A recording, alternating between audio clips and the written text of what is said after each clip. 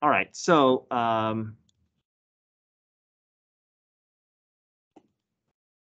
okay, 10.09. If you guys can, I want to see if you guys can squeeze these properties at the top right-hand corner of your page. So we don't need all this space per se. So if you guys can fit it into this upper corner here, can you put these properties here? I think this is going to be really helpful properties for us to kind of use. So I think this is the most efficient way for us to get the order pairs and the information that we need quickly, so that we're able to avoid messy decimals, and we can kind of pick points that will be easy to plot. Okay, so if you guys can insert this into a space there.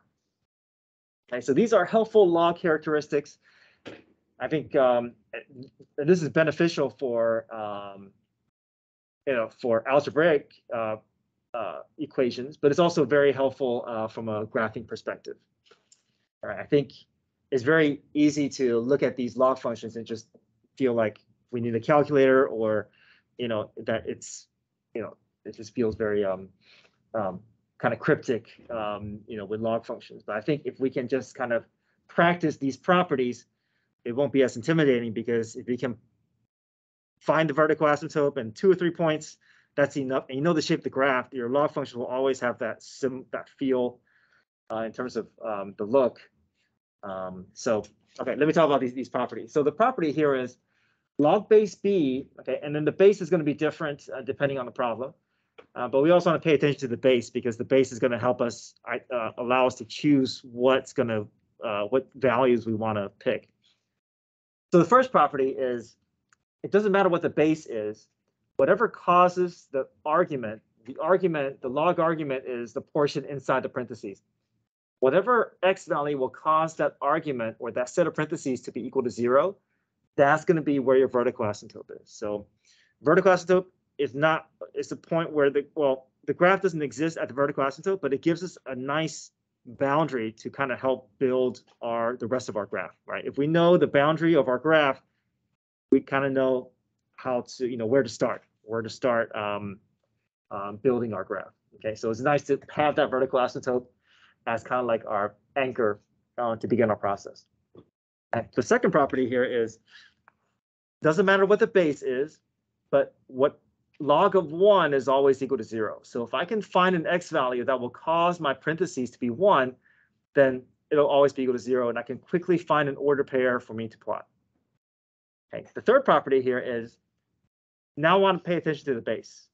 Whatever I can choose to cause my parentheses to match the base, that's also a nice property, because I know that if I can get this argument to match the base, then I know that my y value will just give me a 1. And then the last one here, this is also helpful. Whatever value I can get to cause my parentheses to be 1 over the base, like if it was like log base 3, and if I have 1/3, then that's going to cause my expression to be equal to -1. Okay, so we're going to keep referring to these properties, and hopefully after a couple of these graphs, you'll feel more and more comfortable, building this from scratch. Okay, so we want to graph log base 2 of x minus 1. Let's start off by creating a t-chart. So we'll create a t-chart here, or any place that you can find some space. Okay, so first thing we're going to do is we're going to set the parentheses equal to 0.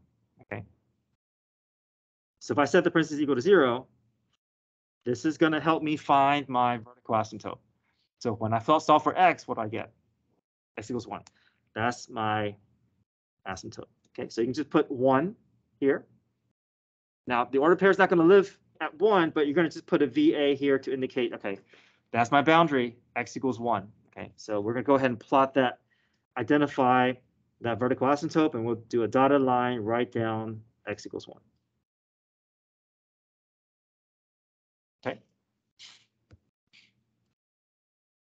All right, next up, we want to choose an x value that will cause the parentheses to be equal to 1. So what x value can I strategically choose that will make this turn into a 1? 2, okay? So if I plug 2 in, 2 will make the parentheses 1. Doesn't matter what the base is. Log of 1 is always going to be what? 0. So that's a quick way to find an order pair that I can plot. Okay, next up. I'll put a star next to this one. All right, my base is 2. What x value can I choose strategically that will cause the parentheses to match with the same base as my log function? 3. 3 minus 1 is 2. And if 3 minus 1 is 2, log base 2 of 2 is always going to be equal to what? 1, right? If the base and value match, it's going to cancel out nicely. It's going to give me 1. Now, the next one, I would say, is not essential. It's nice to kind of have an additional point to kind of give us our path along the curve. But it's a little bit messier, right? Because if you want to find a value that will make this a 1/2, we got to go through fractions. So I would say it's not as important. It's nice to have, but the key thing is if you can find the vertical asymptote and these two behaviors, you're going to get a pretty good feel for the graph. Okay, so right now let's just leave this out. It's not as important. Okay, but it's a good property to still know. All right, let's go ahead and graph our points. So we have 2, 0. And I have 3, 1. Okay, you know that your graph is going to hug along your vertical axis, your vertical asymptote, and it's kind of gradually grow after that. So it's your log graphs are typically very slowly rising. Okay? It's very slow rising graph.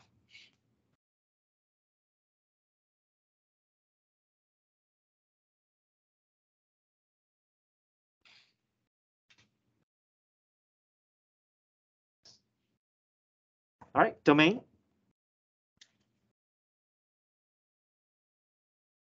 Yeah, so your domain is always going to involve the vertical asymptote because vertical asymptote kind of gives you that starting point, that boundary for our graph. So 1 to infinity. Okay, your range is always going to be what? Yeah, always all real numbers. You don't have to think twice. All your log functions will be the same range. Asymptote.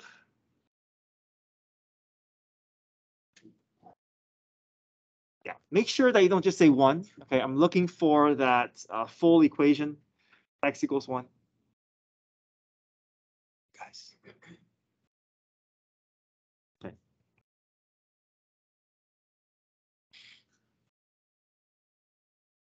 Okay, what's the x-intercept? 2, 0. Now, if the x-intercept was not given to us, or if we didn't find it, we have to kind of go through it algebraically. So we'll set this equal to 0 and turn into exponential form and see if we can solve for x. But in this case, we found it's already here for us, so we can just plot that point or identify that point.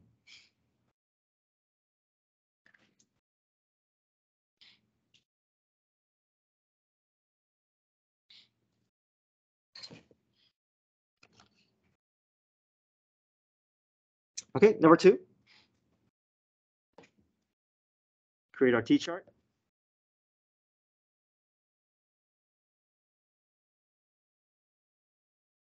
Okay, does anybody still need to look at number 1? Okay, I'll put the properties here to the side. Okay, so we may have to find x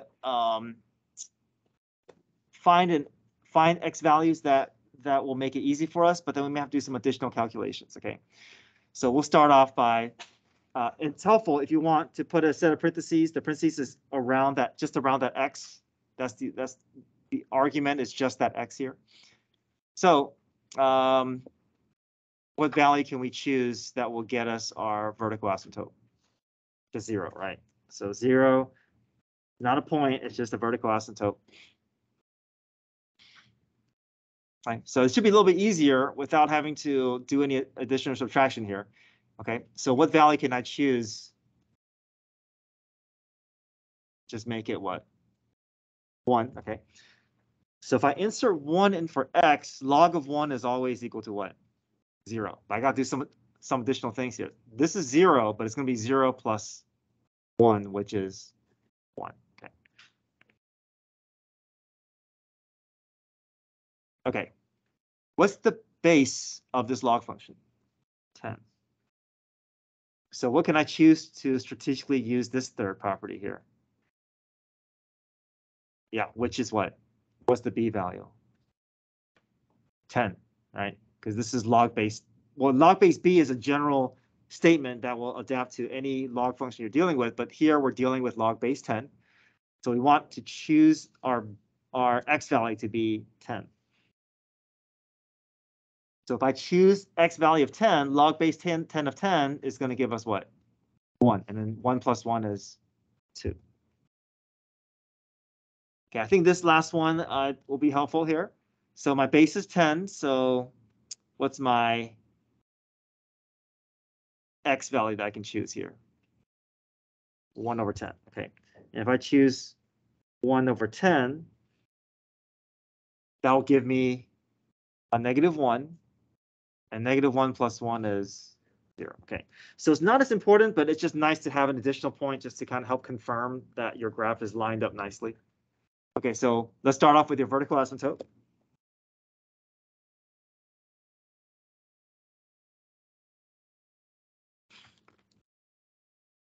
Okay, 1, 1. 10, 2. So you see how the graph is rising very, very slowly. You know, it's going to be, yeah, it's barely moving up, right? It goes at a very, very slow pace. And then 1/10, 0.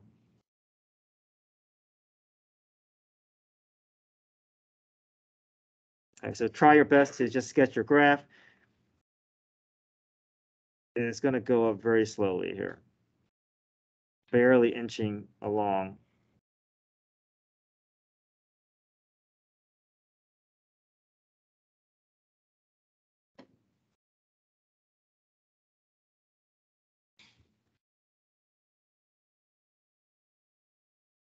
Okay, domain.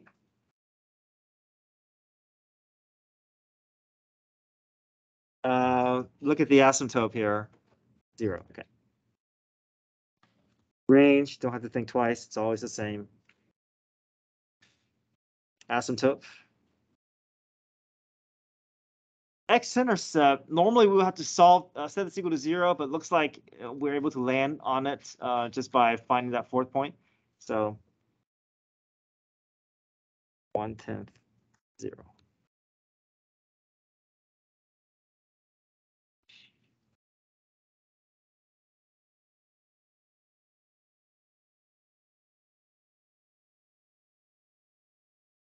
Good. Any questions so far?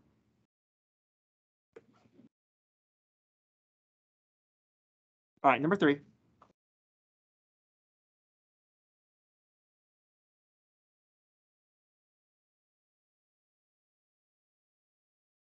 you have to go right now, or can you stay, Josh? Do you have to go right now, or can you do five more minutes? Yeah, I can go. Okay, all right. Just want you to see this one here.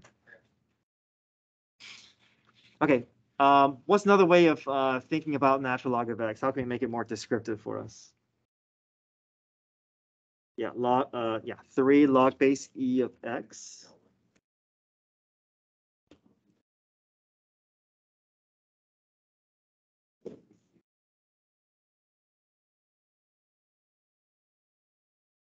And it's always good, if you don't see parentheses, go ahead and create parentheses around your argument so that you can kind of just always, you know, focus in on what you're trying to target as you're building your order pairs.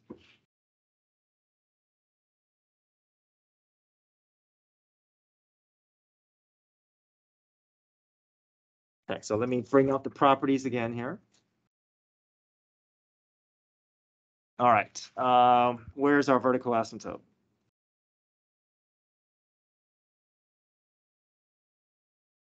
We always set the parentheses equal to what? equal to 0, right? Always set the parentheses equal to 0 and x equals 0, that's just 0.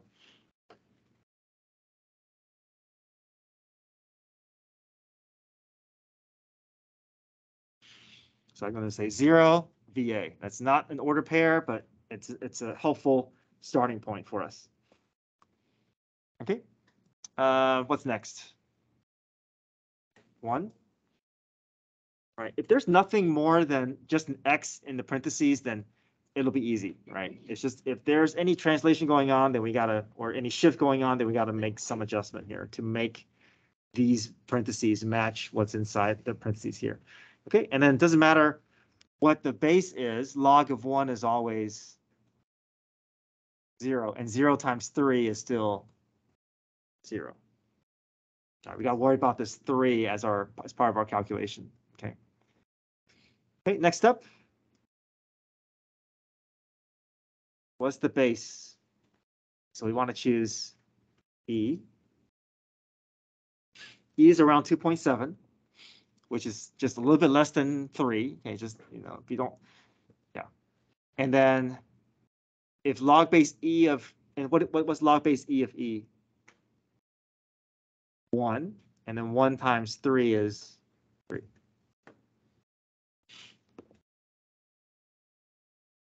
And I think this we can also do. What can we choose strategically here? 1 over E. So it's like 1 over, think of E as 3, right? So think of 1/3, so like 0.3-ish. Okay, if I put 1 over E in here, log base E of 1 over E will give me -1, and -1 times 3 is -3. Again, this is not essential, but it kind of gives us confirmation that we're on the right track with all the order pairs that we have. Okay, so vertical asymptote.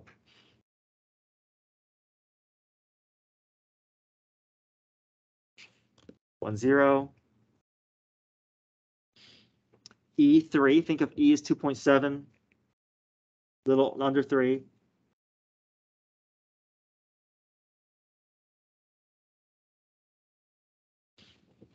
And then 1 over E, that's like 1/3, so it's going to be barely to the right of the asymptote, but you're going to go down 3 units. And it makes sense because it's along that path of that near the vertical asymptote.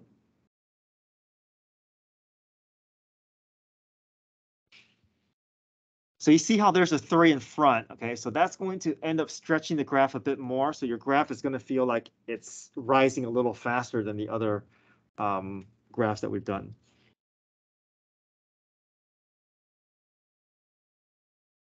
That's a little steeper than these previous graphs, right? Because of that 3. Okay, domain. Yeah. So your domain is always going to start or end with a vertical asymptote. Your vertical asymptote is always going to play a role in one of the boundaries of your domain. Okay, range. Yeah, same. Asymptote. X equals 0. X-intercept. 1, 0. Okay.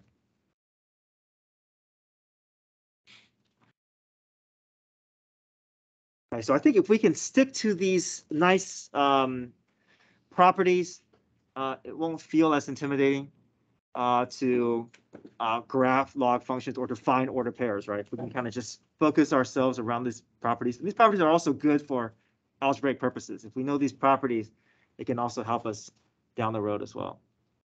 Okay, so any questions at 3?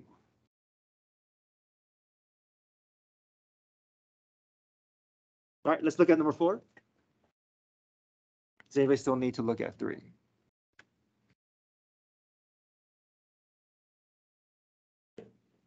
Okay, let's walk through number 4 together. Here's my T-chart.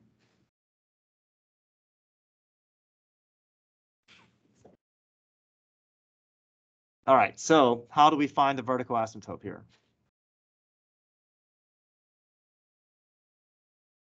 Set what? Set the parentheses equal to 0. X equals -3. That's our vertical asymptote. It's good to always start with the vertical asymptote. It kind of gives you an idea where your graph is going to kind of begin, even though the graph doesn't live at the vertical asymptote. Okay. Okay, so now we got to do a little bit of strategizing here. I want my parentheses to be equal to 1, so what can I choose strategically that will make this parentheses equal to 1 so I can use this property here? -2. Does that make sense? If I put -2 in for x, -2 plus 3 is 1, and we know log of 1 is always going to be equal to 0. It doesn't matter what the base is, right? Okay, does that make sense? Okay. All right, strategically, we want the base to match my value here. So what can I choose to cause this to match my base? What x value can I choose? 1, because 1 plus 3 is 4. And if I can get log base 4 or 4 to be next to each other, there's this property we can apply, right? So we'll choose 1. 1 plus 3 is 4. Log base 4 is equal to what? 1, but there's a negative in front, so therefore -1. Okay, this 1 over b is a little troublesome because I gotta get something that will give me a 1/4. So let's ignore that. We don't have to do that, especially if there's a translation going on. We don't necessarily need that point. Kind of like a bonus point that kind of helps us with our graph. Okay, any questions so far?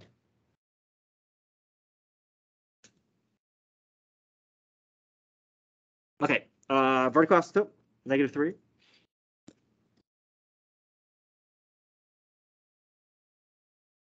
-2, 0. 1, -1. Okay, what's different about this graph here? Yeah. Say it again. Okay, vertical asymptote is still there, but what do you notice about the shape of the graph? It's going down, right? Because why? What's happening to it? Negative, which means the graph is getting what? Reflected. Yeah, so when it's reflected, it's instead of rising, it's going to be kind of falling. But all we need is 2 points to kind of help us understand that that pattern.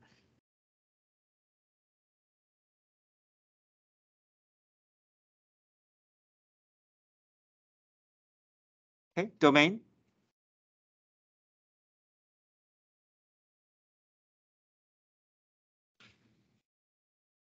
Okay, range. Oh yeah, same, right. Asymptote. X-intercept. -2 is here.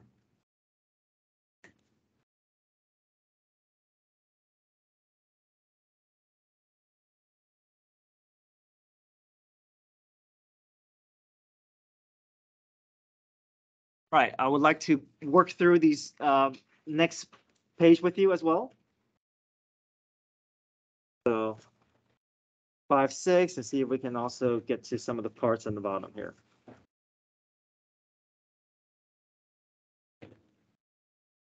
All right, anybody still need this page?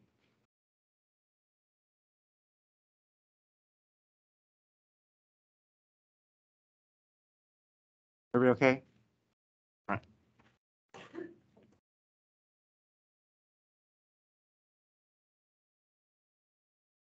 Okay, y equals natural log of -x. Let's get this to be more descriptive for us. How can I rewrite this here? Y is same thing as y equals log base e -x. Okay, so got the parentheses there.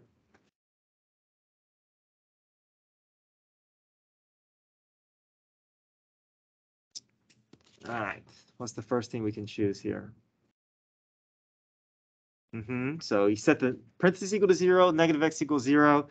I still get 0, so there's my vertical asymptote. So put 0 and then VA.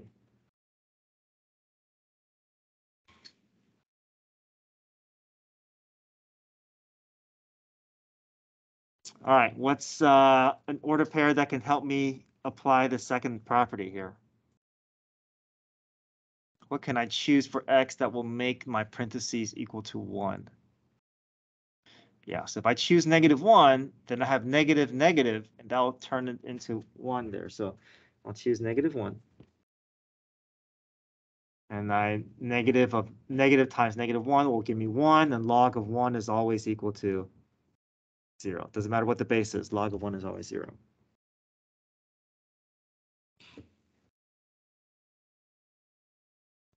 Okay, I want to match the base. So what can I choose for X that will cause these two values to match?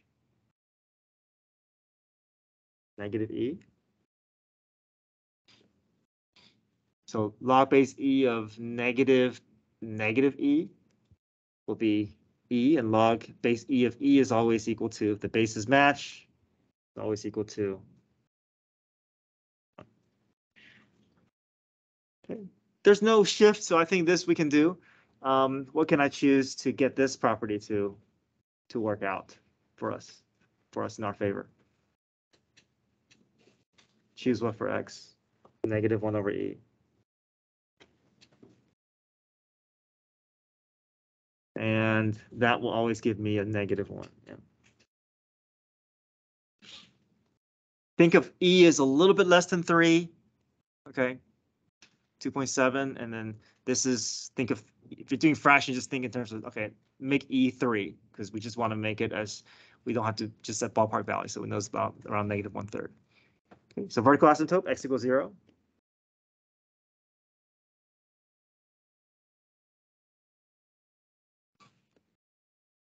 -1, 0. Negative E1, so -2.7, 1. -1 over E, that's -1/3, -1. What's different about this graph that looks different than the other ones?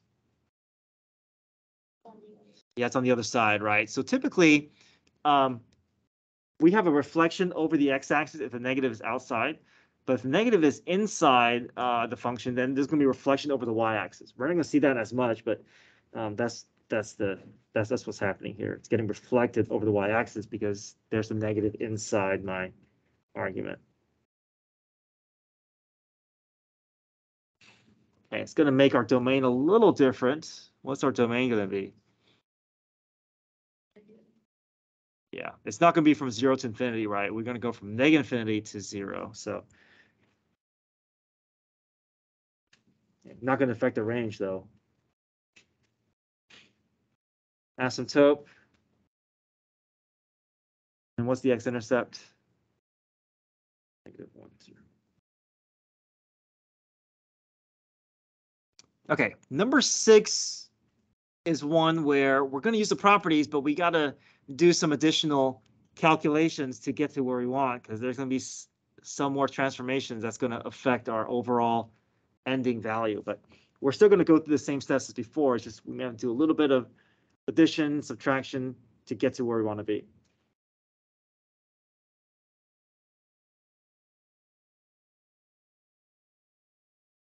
All right, does anybody still need to look at number 5?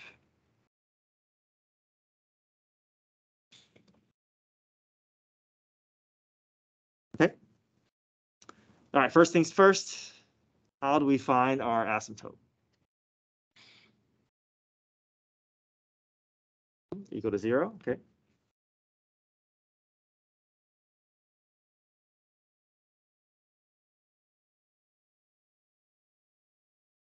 So we'll do -2 and then call it vertical asymptote.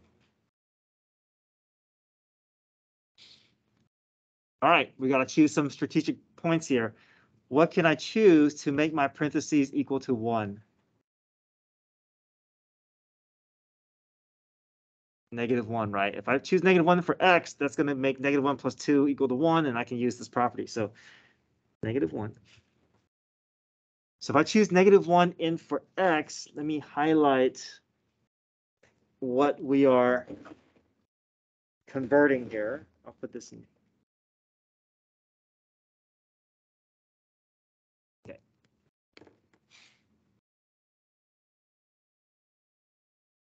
So -1 in for x, -1 plus 2 is 1. That's going to cause this log base 5 of 1 equal to what? 0. Okay. All right. Do some more calculations here. This piece is 0. 0 times 4 is plus 3. 3. Okay. So we're kind of just getting the messy part out of the way, and then we can do the rest of the calculations by hand.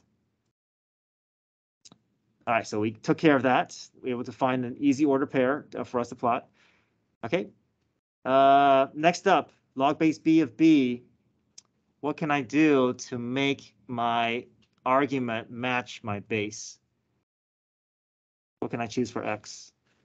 3, right? 3 plus 2 is 5, and log base 5 of 5 has a nice property for us to use. So if I insert 3 in for x, I get 5, and then what's log base 5 of 5 equal to? 1, okay. And then 1 times 4 is, okay, and then 4 plus 3 is 7. Yeah, let's not worry about this last property. It's going to be a little messy having to deal with fractions and trying to get this x plus 2 equal to 1/5. And it's not worth the hassle here. I think this is enough for us to get, we know how our graph's going to look just by this, I think. Okay, so vertical asymptote.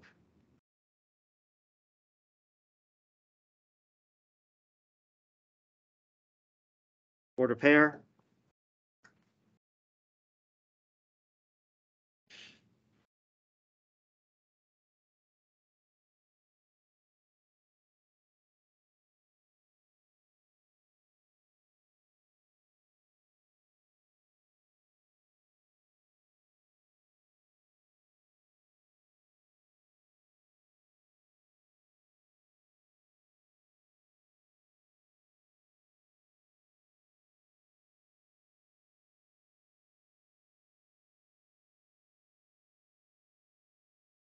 All right, we got a pretty good feel for this graph. We can find some information here. Domain.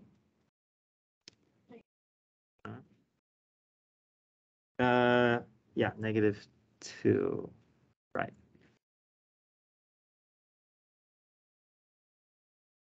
Range. Asymptote.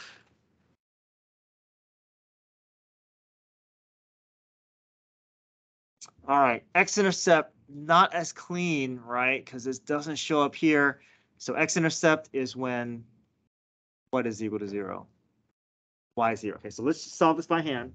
A little messy here, but let's see, get some practice with the algebraic equation here.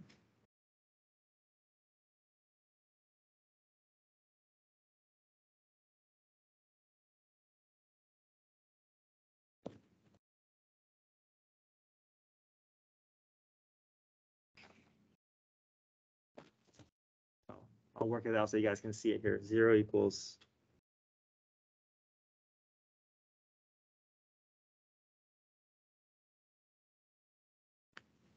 Okay, I'll subtract 3 from both sides.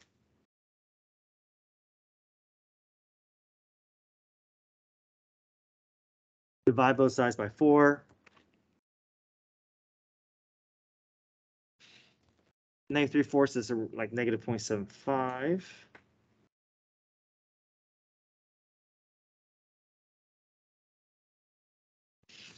Convert to exponential form. How do I get this in exponential form? Start with the base 5 raised to the -0.75 equals x plus 2. Subtract 2. Not a pretty number, but we're kind of getting practice with our solving log equations. So there's our x-intercept. I'm just going to put that in this slot here.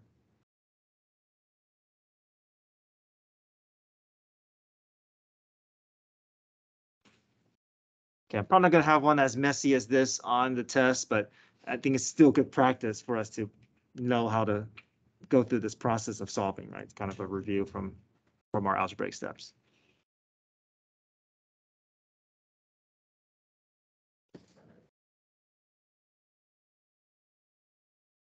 Okay, good.